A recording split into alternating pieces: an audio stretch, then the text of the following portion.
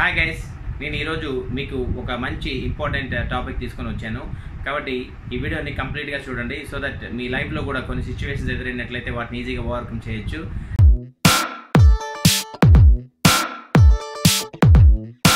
అదేంటంటే how to overcome after love failure.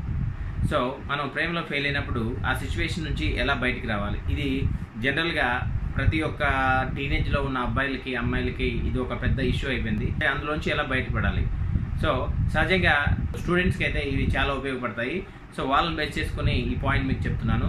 మీరు ఎవరైనా ఎక్కువ ఇష్టపడినట్లయితే వాళ్ళ మీద మీకు అధిక ఇంట్రెస్ట్ పెరిగిపోతూ ఉంటుంది. అది ఎంతగా అంటే ఎవరు చూసినా ఏం చేసినా అవే గుర్తొస్తుంటాయి, వాళ్ళే గుర్తొస్తుంటారు. వాళ్ళతో ఇలా చేసినట్టు అలా చేసినట్టు అక్కడికి వెళ్ళినట్టు ఇక్కడికి వెళ్ళినట్టు ఇలాంటివన్నీ గుర్తొస్తూ ఉంటాయి. సో స్లోలీ ఏమవుతుందంటే మీ బ్రెయిన్లో డే బై డే ఒకరితో మాట్లాడుతున్నప్పుడు ఇష్టపడుతున్నప్పుడు వాళ్ళ గురించి మీకు పెరుక్కుంటూ అది ఒక కొండలాగా తయారవుతుంది ఇక్కడ. సో మీ హెడ్ మీద ఎంత పెద్ద కొండ పెడితే ఎంత బరువు ఎక్కుతుందో అలా మీరు వన్ సైడ్లోనే ఎక్కువ ఫీల్ చేసుకొని అంత బరువుని మోస్తూ ఉంటారు. సో ఆ మోసే బరువు సడన్గా ఒకేసారి తీసేసినట్టు అవుతుంది. ఎప్పుడు ఆ విషయాన్ని ఆ ఎదుటి వ్యక్తికి మీరు చెప్పినప్పుడు. అలా చెప్పిన తర్వాత మీరు ఎంత ఫ్రీ ఫీల్ అవుతారంటే అంత చాలా బాగా ఫ్రీ ఫీల్ అవుతారు. సో అప్పుడు మీకు వేసే ఆనందం మామూలుగా ఉండదు. అవతల సైడ్ నుంచి రెస్పాండ్ వచ్చినా రాకపోయినా, ఒకవేళ పాజిటివ్ వచ్చినా నెగిటివ్ వచ్చినా మీరు చాలా హ్యాపీగా ఫీల్ అవుతారు. సపోజ్ మీకు పాజిటివ్గా వచ్చిందనుకోండి, ఆ తర్వాత ఇంకెప్పుడు హ్యాపీనెస్సే ఉంటుంది తప్ప నెగిటివ్ ఆలోచనలు అయితే పోదు. సో పాజిటివ్గా ఉండేది చాలా తక్కువ మంది ఉంటారు. అండ్ 100% అయితే ఒకనొక స్టేజ్ వరకు పాజిటివ్గా ఉండి దాని తర్వాత మళ్ళీ వాళ్ళు విడిపోయే ఛాన్సెస్ ఎక్కువ ఉన్నాయి. విడిపోయే వాళ్ళు చాలామంది ఉన్నారు. నేను చూశాను, అబ్జర్వ్ చేశాను. నా ఫ్రెండ్స్ కానీ నా స్టూడెంట్స్ కానీ చాలామందిని అయిపోయినప్పుడు ఎలా ఓవర్కమ్ అవ్వాలి అనేది నేను మీకు ఇప్పుడు చెప్తున్నాను.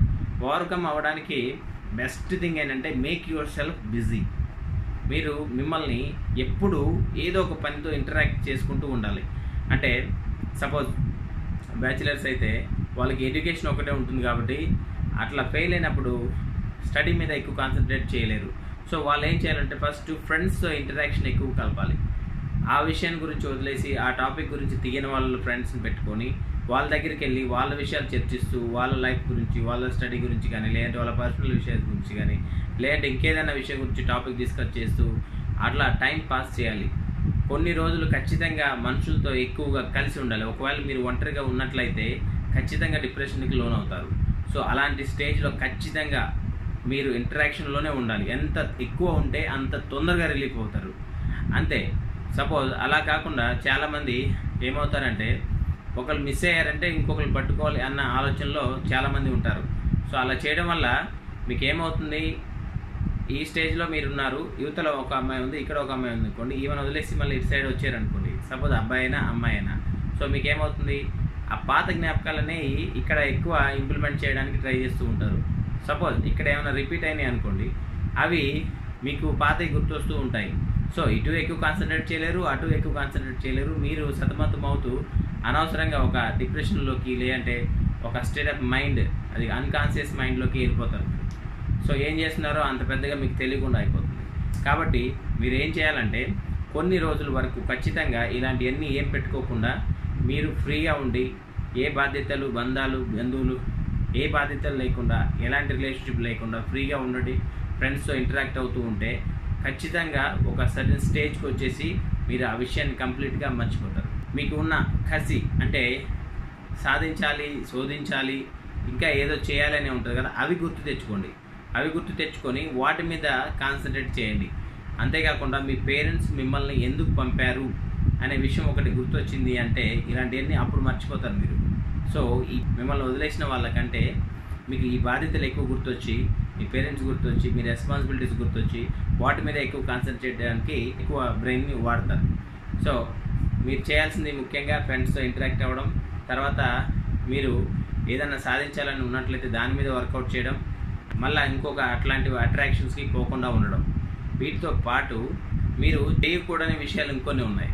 ఇంకోటి ఏంటంటే సపోజ్ మీ మైండ్కి ఏమనిపిస్తుంది, అరే నాకేం తక్కువ, నాలో ఏం లోపం ఉంది, అన్నీ ఉన్నాయి కదా అనే ఆలోచన ఒకటి ఎక్కువ వస్తుంది. వచ్చినప్పుడు ఇంకొకరిని ట్రై చేసి ఇమీడియట్లీ పడేయడమో పడగొట్టడమో చేసి వాళ్ళకి అట్రాక్ట్ అయిపోయి మళ్ళీ ఆ ఆలోచనలు బయటికి రాక ఈ కొత్త ఆలోచనలు ఇంప్లిమెంట్ చేయక కొత్త సరిగ్గా ఉండక దిమ్మఖరాబ్ చేసుకొని ఇంకొక ఫెయిల్యూర్ అయ్యే ఛాన్స్ ఉంటుంది. కాబట్టి అది చేయొద్దు first.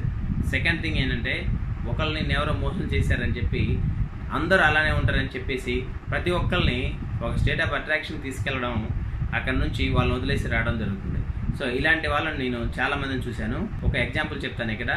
One of my friends, నేను కాల్ సెంటర్లో చేసినప్పుడు అక్కడ వాడికి ఎప్పుడో ఇంటర్మీడియట్లోనో ఇంజనీరింగ్లోనో ఒకరు మోసం చేశారు. బట్ అప్పటి నుంచి వాడు అదే పనిలో ఉన్నాడు.